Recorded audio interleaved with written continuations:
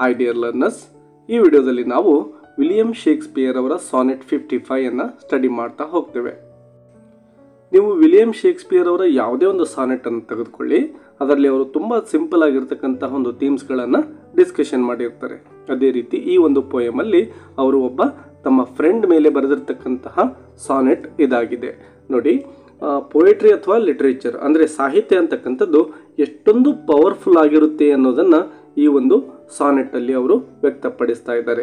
ಈ ಕಾವ್ಯ ಅಥವಾ ಲಿಟ್ರೇಚರ್ ಅಥವಾ ಪೊಯೆಟ್ರಿ ಅಂತ ನಾವು ಏನು ಕರಿತೇವೋ ಅದು ಈ ಜಗತ್ತಿನಲ್ಲಿ ಶಾಶ್ವತವಾಗಿ ಉಳಿತಕ್ಕಂತಹ ಒಂದು ಅಂಶ ಆಗಿದೆ. ಅದು ಯಾವತ್ತೂ ಕೂಡ ಅಳಿಯೋದಿಲ್ಲ. ಅಷ್ಟೊಂದು ಸಾಮರ್ಥ್ಯ ಈ ಒಂದು ಸಾಹಿತ್ಯಕ್ಕೆ ಇದೆ ಅಂತಕ್ಕಂಥದ್ದನ್ನು ಈ ಒಂದು ಸಾನೆಟ್ ಮೂಲಕ ನಮ್ಮ ವಿಲಿಯಂ ಶೇಕ್ಸ್ಪಿಯರ್ ಅವರು ವ್ಯಕ್ತಪಡಿಸ್ತಾ ಇದ್ದಾರೆ.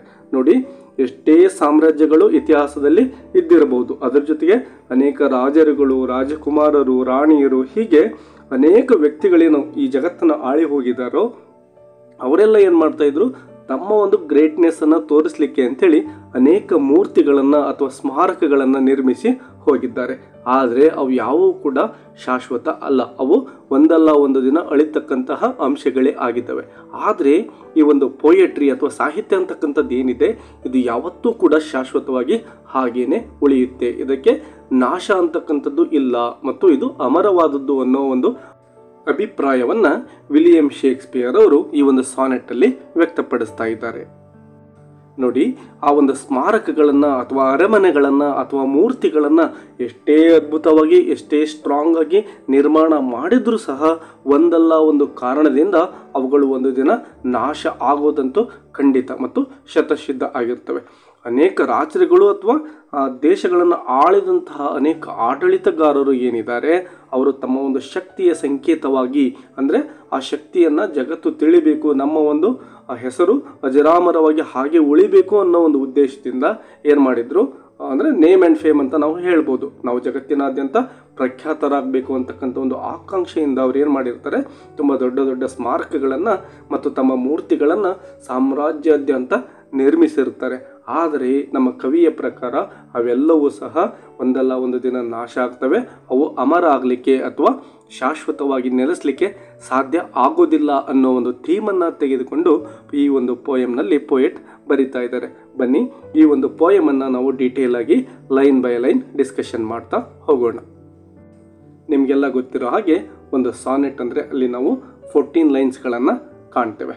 ಸೊ ಇಲ್ಲಿ ನಾವು 4 ಲೈನ್ಸ್ ಇರ್ತಕ್ಕಂತಹ 3 ಸ್ಟಾಂಜಗಳನ್ನು ಮತ್ತು ಕೊನೆಗೆ 2 ಲೈನ್ಗಳನ್ನು ಹೊಂದಿರತಕ್ಕಂತಹ ಕಪ್ಲೆಟ್ ಅಂದರೆ 2 ಲೈನ್ಗಳನ್ನು ಏನು ಸಾನೆಟ್ಗಳು ಹೊಂದಿರ್ತಾವಲ್ವ ಕೊನೆಗೆ ಅವುಗಳನ್ನೇ ಕಪ್ಲೆಟ್ ಅಂತೇಳಿ ಕರೀತಾರೆ. ಸೊ ಈ ರೀತಿಯಾಗಿ 4 ಲೈನ್ಸಿನ 4 ಸ್ಟಾಂಜ ಮತ್ತು 2 ಲೈನ್ಸಿನ 1 ಕಪ್ಲೆಟನ್ನು ನಾವು ಈ ಒಂದು ಪೋಯಮಲ್ಲಿ ಕಾಣ್ಬೋದು. ಫಸ್ಟ್ ಸ್ಟಾಂಜವನ್ನು ನೋಡಿ.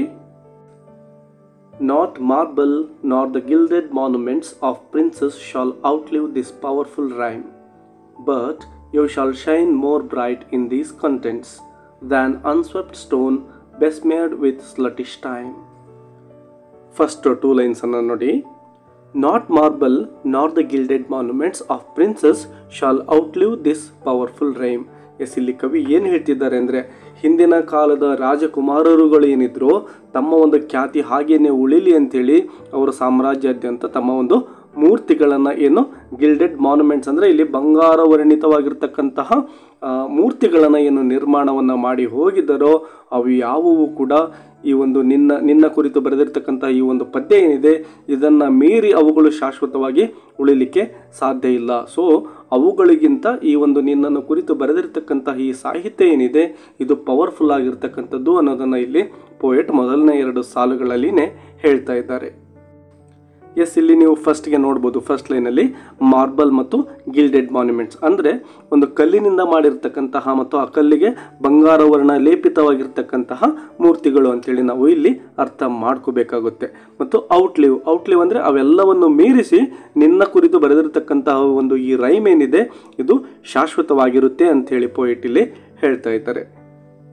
ಸೆಕೆಂಡ್ ಪಾರ್ಟನ್ನು ನೋಡಿ. But you shawl shine more bright in these contents than unswept stone besmeared with sluttish time. S, ಈ 2 ಸಾಲುಗಳಲ್ಲಿ ಪೋಯೆಟ್ ಏನು ಹೇಳ್ತಾ ಇದ್ದಾರೆ ಅಂದರೆ, ಸಮಯ ಅಂತಕ್ಕಂಥದ್ದು ಏನಿದೆ ಇದು ಕಲ್ಲಿನಿಂದ ನಿರ್ಮಿಸಿದಂತಹ ಒಂದು ಮೂರ್ತಿಗಳನ್ನು ಸುಲಭವಾಗಿ ನಾಶ ಮಾಡ್ತಕ್ಕಂತಹ ಒಂದು ಸಾಮರ್ಥ್ಯವನ್ನು ಹೊಂದಿದೆ. ಆದರೆ ಸಾಹಿತ್ಯ ಅಂತಕ್ಕಂಥದ್ದೇನಿದೆ ಅಂದರೆ ಈ ಕವಿತೆ ಅಂತಕ್ಕಂಥದ್ದೇನಿದೆ ಇದು ಅಷ್ಟೊಂದು ಸುಲಭವಾಗಿ ನಾಶ ಆಗಲಿಕ್ಕೆ ಸಾಧ್ಯ ಇಲ್ಲ. ಇದು ಅಮರದ್ದಾಗಿದೆ ಅಂದರೆ ಇದಕ್ಕೆ ಸಾವು ಅಂತಕ್ಕಂಥದ್ದು ಇಲ್ಲ. ಸೊ ಯಾವುದೇ ಒಂದು ಸಮಯವಿದ್ದರೂ ಕೂಡ ಈ ಒಂದು ಕವಿತೆಯನ್ನು ನಾಶ ಮಾಡಲಿಕ್ಕೆ ಸಾಧ್ಯ ಇಲ್ಲ ಅಂಥೇಳಿ ಪೋಯೆಟ್ ಹೇಳ್ತಾ ಇದ್ದಾರೆ. ನೋಡಿ, ಯಾವುದೇ ಒಬ್ಬ ರಾಜ ಏನೋ ಒಂದು ಮೂರ್ತಿಯನ್ನು ನಿರ್ಮಾಣ ಮಾಡಿ ಹೋಗಿರ್ತಾನೋ ಅದು ಅನೇಕ ಕಾರಣಗಳಿಂದ ನಾಶ ಆಗ್ಬೋದು. ಮಳೆ, ಹಾಗೆ ತುಂಬ ಗಾಳಿ ಅಥವಾ ಬೆಂಕಿ ಅಥವಾ ಬೇರೆಯವರ ದಾಳಿಯಿಂದಾಗಿ ಹೀಗೆ ಆ ಮೂರ್ತಿ ನಾಶ ಆಗಲಿಕ್ಕೆ ಸಾಧ್ಯ ಇರುತ್ತೆ. ಆದರೆ ಸಾಹಿತ್ಯ ಅಂತಕ್ಕಂಥದ್ದು ಯಾವ ಕಾರಣಕ್ಕೂ ನಾಶ ಆಗೋದಿಲ್ಲ ಅಂಥೇಳಿ ಪೋಯೆಟ್ ಇಲ್ಲಿ ಹೇಳ್ತಾ ಇದ್ದಾರೆ. ನೀವು ಇಲ್ಲಿ 3rd ಲೈನಲ್ಲಿ ನೋಡ್ಬೋದು, but you shawl shine more bright. ಅಂದರೆ ನೀನು ಆ ಒಂದು ಮೂರ್ತಿ ಏನಿರುತ್ತೋ, ರಾಜರುಗಳು ನಿರ್ಮಾಣ ಮಾಡಿರ್ತಕ್ಕಂತಹ ಮೂರ್ತಿ ಇರುತ್ತಲ್ವ, ಅದಕ್ಕಿಂತನೂ ಕೂಡ ಈ ಒಂದು ಜಗತ್ತಲ್ಲಿ ನೀನು ಶೈನ್ ಆಗ್ತೀಯಾ, ಈ ಒಂದು ಕವಿತೆಯಲ್ಲಿ ನೀನು ಬೆಳಗುತ್ತೀಯಾ ಅಂಥೇಳಿ ಪೋಯೆಟ್ ತನ್ನ ಫ್ರೆಂಡಿಗೆ ಹೇಳ್ತಾ ಇದ್ದಾರೆ. ಅದೇ ರೀತಿ ಕೊನೆಯ ಒಂದು ಸಾಲಲ್ಲಿ ನೋಡಿ, ದ್ಯಾನ್ ಅನ್ಸ್ವೆಪ್ಟ್ ಸ್ಟೋನ್ ಬೆಸ್ಮೇಡ್ ವಿತ್ ಸ್ಲಟಿಶ್ ಟೈಮ್. ಅಂದರೆ ಈ ಒಂದು ಸಮಯ ಅಂತಕ್ಕಂಥದ್ದು ಏನಿದೆ ಅಲ್ವಾ, ಅದೆಲ್ಲವನ್ನು ಕೂಡ ನಾಶ ಮಾಡ್ತಕ್ಕಂಥ ಒಂದು ಸಾಮರ್ಥ್ಯವನ್ನು ಹೊಂದಿದೆ. ಸೊ ಆ ಒಂದು ಸಾಮರ್ಥ್ಯವು ಆ ಮೂರ್ತಿಗಳನ್ನು ನಾಶ ಮಾಡುತ್ತೆ, ಆದರೆ ಈ ಒಂದು ಕವಿತೆಯನ್ನಲ್ಲ, ಇದು ಯಾವ ಕಾರಣಕ್ಕೂ ನಾಶ ಆಗೋದಿಲ್ಲ ಅಂತೇಳಿ ಪೋಯೆಟ್ ಇಲ್ಲಿ ಹೇಳ್ತಾ ಇದ್ದಾರೆ. 2nd ಸ್ಟಾಂಜವನ್ನು ನೋಡಿ, when wasteful war shawl statues ಓವರ್ಟರ್ನ್ and broils root out the work of masonry, nor Morse's sword, nor war's quick fire shall burn the living record of your memory.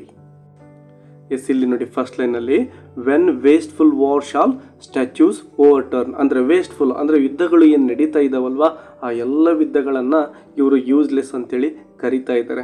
ಯಾಕೆಂದರೆ ಆ ಒಂದು ಯುದ್ಧಗಳಲ್ಲಿ ಅನೇಕ ಜನರು ತಮ್ಮ ಪ್ರಾಣವನ್ನು ಕಳೆದುಕೊಳ್ತಾರೆ ಮತ್ತು ಅವರ ಮಕ್ಕಳು ಅನಾಥರಾಗ್ತಾರೆ. ಸೊ ಇಂತಹ ಒಂದು ರೀಸನ್ಗಳಿಂದಾಗಿ ಆ ವಾರ್ಗಳನ್ನು ಅವರು ವೇಸ್ಟ್ ಅಂತ ಕರೀತಾ ಇದ್ದಾರೆ. ಇಂತಹ ವಾರ್ಗಳು ಏನು ಮಾಡಿಬಿಡ್ತವೆ, ಯಾವುದೇ ಒಬ್ಬ ವ್ಯಕ್ತಿ ಸ್ಟ್ಯಾಚ್ಯೂಸ್ಗಳನ್ನು ನಿರ್ಮಾಣ ಮಾಡಿ ಹೋಗಿದ್ರೆ ಅವುಗಳನ್ನು ಸುಲಭವಾಗಿ ಆ ಒಂದು ಸ್ಟ್ಯಾಚ್ಯೂಸ್ಗಳನ್ನು ನಾಶ ಮಾಡಲಿಕ್ಕೆ ಸಾಧ್ಯ ಆಗುತ್ತೆ. ಅಂದರೆ ಯುದ್ಧಗಳಲ್ಲಿ ಆ ಒಂದು ಸ್ಟ್ಯಾಚ್ಯೂಸ್ಗಳು ನಾಶವಾಗಿ ಹೋಗ್ತವೆ. ಶತ್ರುಗಳು ಏನು ದಾಳಿ ಮಾಡಿರ್ತಾರಲ್ವ, ಅವರು ತಮ್ಮ ಶತ್ರುವಿನ ಒಂದು ಮೂರ್ತಿಗಳನ್ನು ನಾಶ ಮಾಡಿಬಿಡ್ತಾರೆ.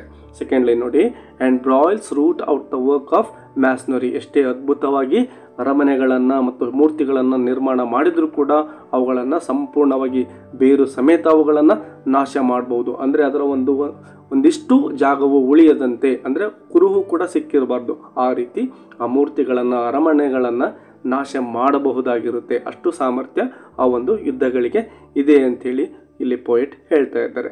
3rd ಲೈನ್ ನೋಡಿ, ನಾರ್ ಮಾರ್ಸ್ ಇಸ್ ಸೋರ್ಡ್ ನಾರ್ wars quick fire shall burn. ಅಂದರೆ ನೋಡಿ, ಮಾರ್ಸ್ ಅಂತಕ್ಕಂಥವನು ಕಿಂಗ್ ಆಫ್ ವಾರ್ ಅಂತೇಳಿ ಕರಿಬೋದು. ಅಂದರೆ ಯುದ್ಧಗಳ ರಾಜ. ಆ ಒಂದು ಯುದ್ಧಗಳ ರಾಜನ ಒಂದು ಖಡ್ಗ ಏನಿದೆ ಸೋರ್ಡ್, ಅದು ಕೂಡ ಆ ಒಂದು ಸಾಹಿತ್ಯವನ್ನು ನಾಶ ಮಾಡಲಿಕ್ಕೆ ಸಾಧ್ಯ ಆಗೋದಿಲ್ಲ.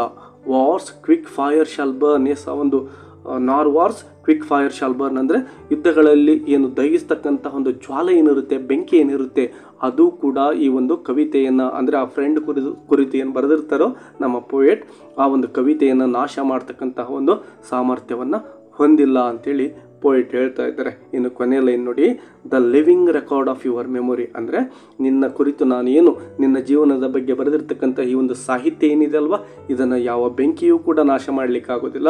ಯಾವ ಒಂದು ಯುದ್ಧದಲ್ಲಿರ್ತಕ್ಕಂಥ ಒಂದು ಮಾರ್ಸ್ನ ಒಂದು ಸೋಡ್ ಏನಿದೆ ಅಂದರೆ ಖಡ್ಗ ಏನಿದೆ, ಅದು ಕೂಡ ನಾಶ ಮಾಡಲಿಕ್ಕೆ ಸಾಧ್ಯ ಆಗೋದಿಲ್ಲ ಅಂಥೇಳಿ ಪೋಯೆಟ್ ಇಲ್ಲಿ ಹೇಳ್ತಾ ಇದ್ದಾರೆ. 3rd ಸ್ಟಾಂಜಾ, Gainst death and all oblivious enmity shall you pace forth, your praise shall still find room, even in the eyes of all posterity that wear this world out to the ending doom. S ನೋಡಿ, poet ಇಲ್ಲಿ ಎಷ್ಟೊಂದು ಸುಂದರವಾಗಿ ತಮ್ಮ ಫ್ರೆಂಡನ್ನು ಹೊಗಳ್ತಾ ಇದ್ದಾರೆ ಅಂತಕ್ಕಂಥದ್ದನ್ನು. ಗೇನ್ಸ್ಟ್ death and all ಆಬ್ಲಿವಿಯಸ್ enmity. ಗೇನ್ಸ್ಟ್ death ಅಂದರೆ ಸಾವಿನ ಹೊರತಾಗಿಯೂ ಕೂಡ, ಮತ್ತು ಆಲ್ ಆಬ್ಲಿವಿಯಸ್ ಎನಿಮಿಟಿ ಅಂದರೆ ನಿನಗೆ ತುಂಬ ಜನ ಶತ್ರುಗಳು ಇರ್ಬೋದು. ಅವರು ನಿನ್ನನ್ನು ಕುರಿತು ಒಂದು ಹಗೆ ನಿನ್ನ ಮೇಲೆ ಇರ್ಬೋದು, ಅವರಿಗೆ ನಿನ್ನ ಮೇಲೆ ದ್ವೇಷ ಇರ್ಬೋದು ಮತ್ತು ಅವರಿಗೆ ಅಸೂಯೆ ಇರಬಹುದು. ಇವೆಲ್ಲವನ್ನು ಮೀರಿಸಿಯೂ ಕೂಡ ಈ ಒಂದು ಸಾಹಿತ್ಯ ಉಳಿಯುತ್ತೆ. ಯಾಕೆಂದರೆ ನೀನು ಮಾಡಿರ್ತಕ್ಕಂತಹ ಒಂದು ಒಳ್ಳೆಯ ಕೆಲಸಗಳಿಂದಾಗಿ. ಶಾಲ್ ಯು ಪೇಸ್ ಫೋರ್ತ್ ಅಂದರೆ ನಿನ್ನ ಬಗ್ಗೆ ಇರ್ತಕ್ಕಂತಹ ಜನರಿಗೆ ಅಭಿಮಾನ ಏನಿದೆ ಅದು ಹಾಗೆ ಮುಂದುವರಿಯುತ್ತೆ.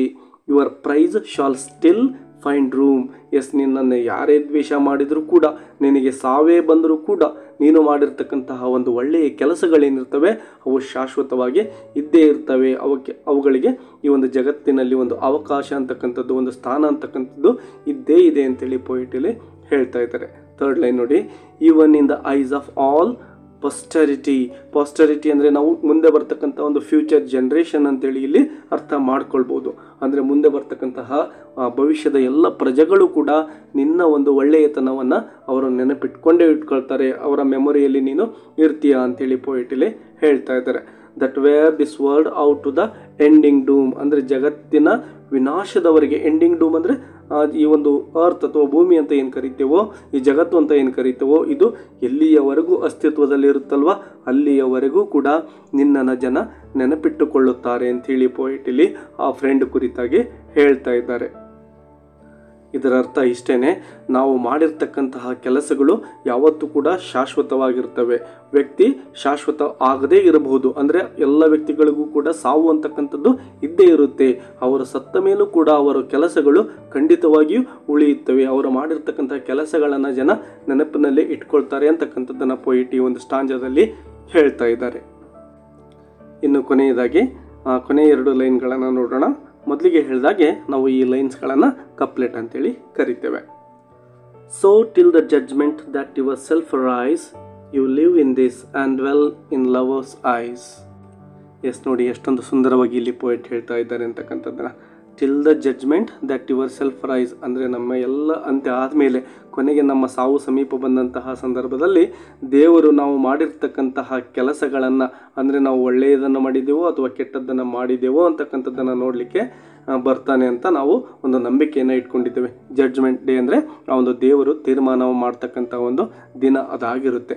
ಸೊ ಅಂದಿನ ದಿನ ಆ ದೇವರು ನೀನು ಒಳ್ಳೆಯ ಕೆಲಸಗಳನ್ನು ನೀನು ಮಾಡಿದ್ದೆ ಆದರೆ ಈ ಜಗತ್ತೆಲ್ಲವೂ ಕೂಡ ನಿನ್ನನ್ನು ನೆನಪಿಟ್ಟುಕೊಳ್ಳುವಂತಹ ಒಂದು ಸ್ಥಾನಕ್ಕೆ ಕರೆದುಕೊಂಡು ಹೋಗ್ತಾನೆ ಅಂತಕ್ಕಂಥದ್ದನ್ನು ಪೊಯಿಟಲ್ಲಿ ಈ 2 ಲೈನ್ಗಳಲ್ಲಿ ಹೇಳ್ತಾ ಇದ್ದಾರೆ.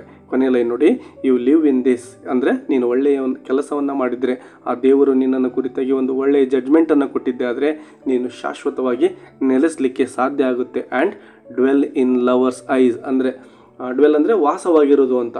ಎಲ್ಲಿ ವಾಸವಾಗಿರ್ತೀಯ ಅಂದರೆ ನೀನು ಇನ್ ಲವರ್ಸ್ ಐಸ್ ಅಂದರೆ ನಿನ್ನನ್ನು ಯಾರು ಪ್ರೀತಿಸ್ತಾ ಇರ್ತಾರೋ, ಅಂದರೆ ನಿನ್ನ ಜೊತೆ ನಿನ್ನನ್ನು ನಿಜವಾಗಿ ಯಾರು ಅರ್ಥ ಮಾಡ್ಕೊಂಡಿರ್ತಾರಲ್ವ ಅವರ ಒಂದು ಐಸ್ ಅಥವಾ ಅವರ ಒಂದು ಮನಸ್ಸಿನಲ್ಲಿ ನೀನು ಶಾಶ್ವತವಾಗಿ ವಾಸವಾಗಿರ್ತೀಯ ಅಂತಕ್ಕಂಥದ್ದನ್ನು ಪೊಯಿಟಲ್ಲಿ ಹೇಳ್ತಾ ಇದ್ದಾರೆ.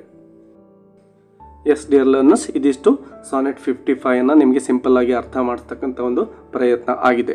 ಇದೇ ರೀತಿ ನಿಮಗೆ ಯಾವುದೇ ಒಂದು ಲಿಟ್ರೇಚರ್ನ ಪೋಯಮ್ ಕನ್ನಡದಲ್ಲಿ ಬೇಕು ಅಂದರೆ ಅದು ಯಾವ ಒಂದು ಪೋಯಮ್ ಅಂತೇಳಿ ಕಮೆಂಟ್ ಬಾಕ್ಸಲ್ಲಿ ಕಮೆಂಟ್ ಮಾಡಿ.